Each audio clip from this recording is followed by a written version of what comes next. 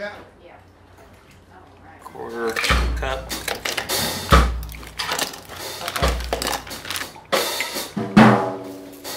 Kale.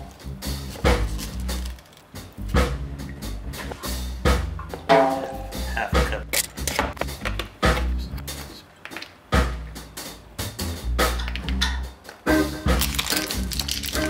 Serving of steak.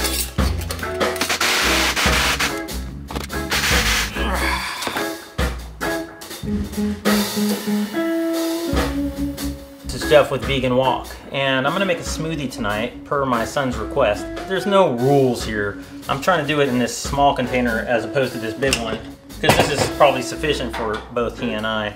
This is kind of like a dessert. We don't need a whole lot.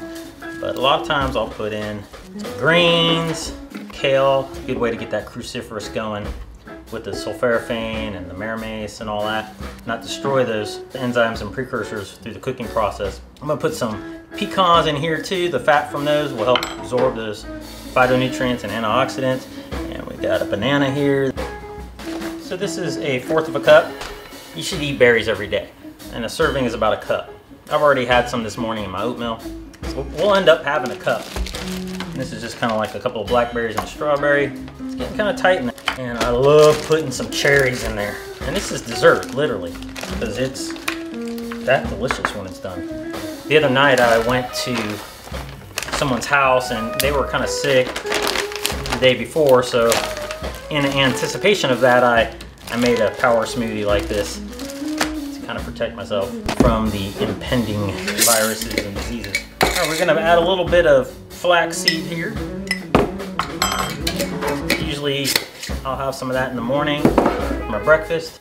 Takes a cup of this every day for a serving. That's just 1/4 of a cup. I might put a half a cup in there. Again, there's no rules, just do whatever you want. Awesome, either way. You know, we'll do a piece of a peach and a mango.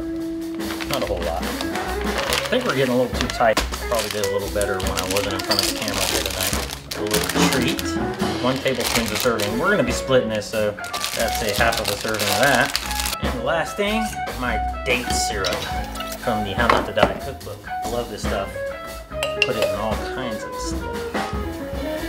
Quick and easy, whatever you got, stick it in there. This invariably is gonna turn purple. So you wanna blend it up real good, like a whole bunch. You wanna pulse the heck out of that single serving cup here.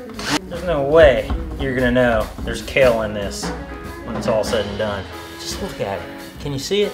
I mean, you could put any kind of lettuce in here. Romaine lettuce, spinach. Spinach is another good thing.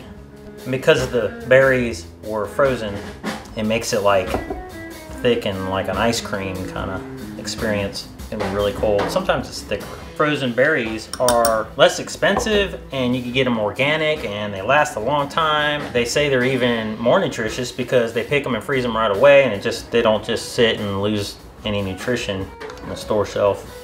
I could eat these every day, but it's more a treat because it's a lot easier just to throw some berries in the morning in your oatmeal. You don't want to overdo it. All right. So this is a great way to get something delicious and nutritious quick. It works as a dessert or a midday snack. And it's just another reason why I love my Ninja. I initially bought this Ninja to make smoothies.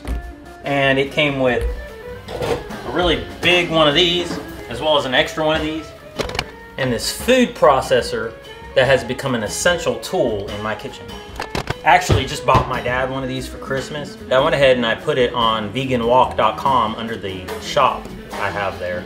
veganwalk.com/shop. And you can get it at like Walmart or wherever, you know. You can get it locally or you can get it online from various sources, you know. But if you're curious about the specific one that I have, you can just go to the vegan shop at veganwalk.com. All right, time to relax and enjoy my dessert.